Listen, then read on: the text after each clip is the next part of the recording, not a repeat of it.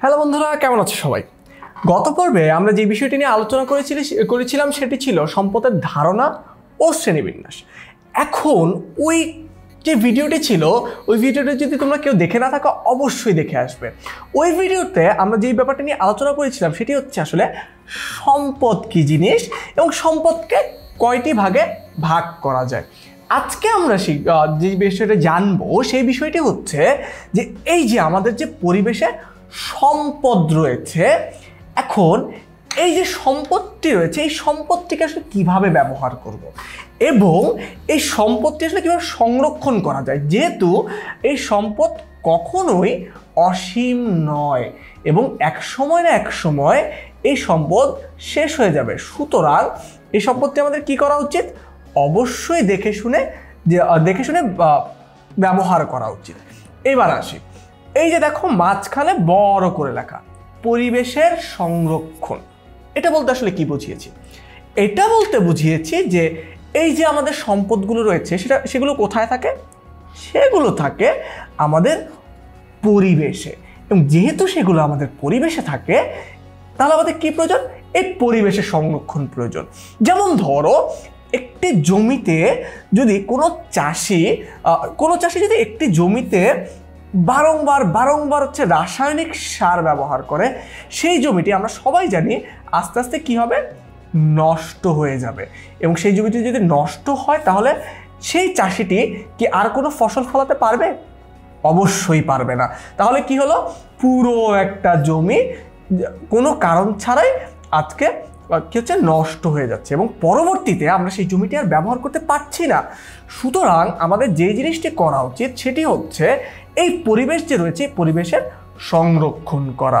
তোমরা অনেকেই দেখে থাকবে যে ভারতের দিল্লিতে পরিবেশ এত দূষিত হয়েছে যে মানুষ সেখানে নিঃশ্বাস নিতে পারছে না এবং অনেক মানুষই সেখানে মাথা ঘুরে পড়ে যাচ্ছে। কেন যাচ্ছে? কারণ আমরা এই যে পরিবেশ রয়েছে আমাদের পরিবেশের ঠিকমতো সংরক্ষণ করতে পারিনি তাই।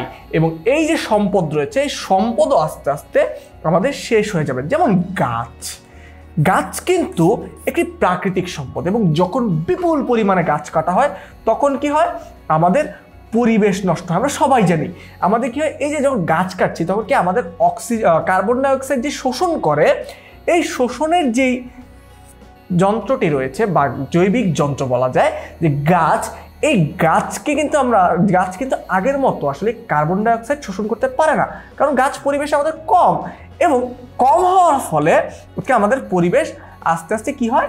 দূষিত হয় এবং দূষিত হতে হতে এক সময় এই পরিবেশটি আজকে আমাদের ওজোন স্তর পাতলা হয়ে যায়, ওজোন স্তরে ফুটো হয়ে যায় এবং বিষাক্ত রাসায়নিক যে রশ্মি রয়েছে এই রশ্মিটি আসলে আমাদের এই পৃথিবীতে প্রবেশ করে এবং তার ফলে ক্ষতিগ্রস্ত হই আমরা। এর পরবর্তীতে আসলে এই সম্পদগুলোকে তাহলে আমরা কিভাবে ব্যবহার করতে পারি এবং এই সম্পদের সংরক্ষণটি কিভাবে সম্ভব? এই যে 3টা উপায় লিখে দিয়েছি। একটি উপায় হচ্ছে সম্পদের ব্যবহার হ্রাস করা। ব্যবহার হ্রাস করা মানে এই না যে ধরো তোমার কাছে 1 প্লেট ভাত আছে, তুমি 2 বেলা খাবে।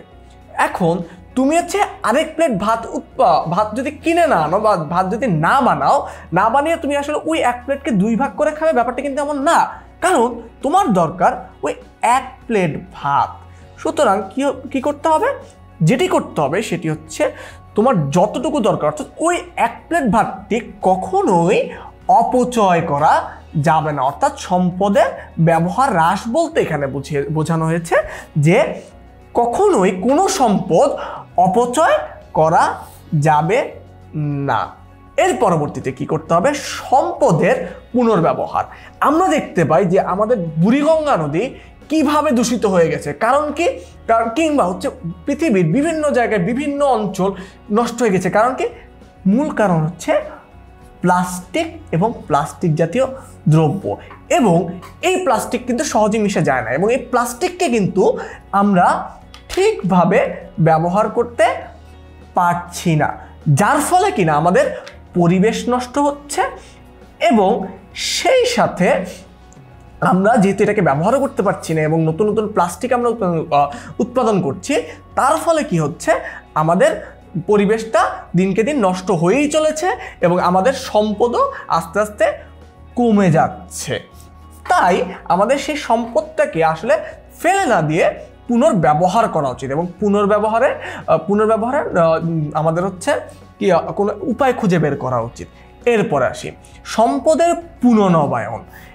সম্পদের পুনর্নবায়ন আবার কি জিনিস?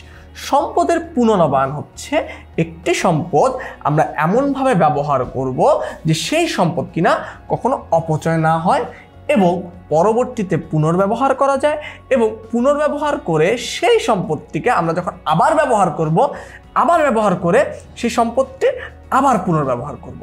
অর্থাৎ বারবার এই যে একটি সাইকেল রয়েছে, এই সাইকেলটি বারবার চলতেই থাকবে।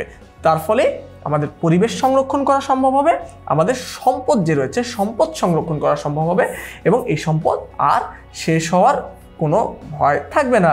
তাই আশা করি সবাই ব্যাপারটি বুঝতে পেরেছে, এবং আশা করি সকলেই যে আমাদের পরিবেশ সংরক্ষণের জন্য যা করা উচিত অবশ্যই এটি আসলে বাস্তব জীবনে মেনে চলার চেষ্টা করবে। সবাইকে অসংখ্য ধন্যবাদ।